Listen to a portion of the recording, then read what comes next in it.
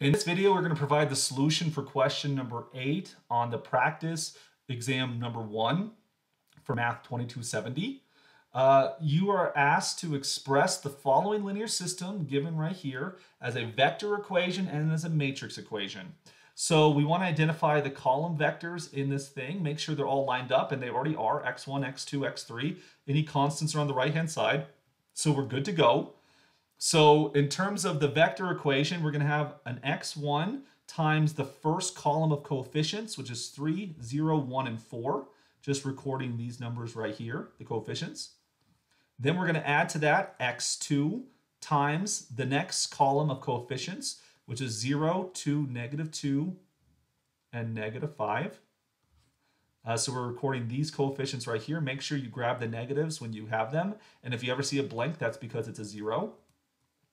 Then next, we're going to get x3. We get a vector for each of the variables. We're going to get -3, -1, 2, and 0 for the third column. And then the column on the vector on the right-hand side of this equation will just be the constants you see right here. So this would be 4, 5, 7, and 1. This then gives us the vector equation. The corresponding matrix equation, it should have the form AX equals B, where the matrix A is going to be the coefficient matrix whose columns are actually these columns right here. We can also record them directly from this. We're going to get 3, 0, 1, 4, first column, 0, 2, -2, -5, second column, -3, -1, 2, and 0.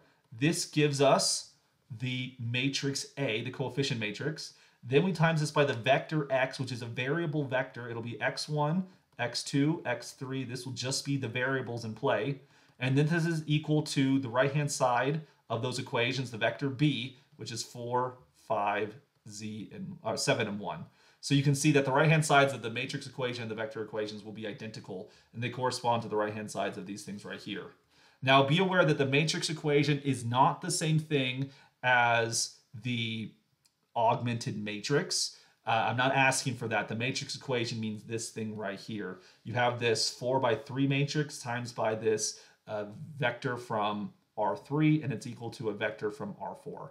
That's what the matrix equation is going to look like. And this one, there's really not a lot of work to show. It's just we want to write the vector equation in the matrix equation. But be aware, this could ask for like the matrix equation and the augmented matrix, the vector equation, the augmented matrix, or you might actually be given the matrix equation. You ask for the linear system, the matrix equation, or something like that. Be prepared for those variants on this question.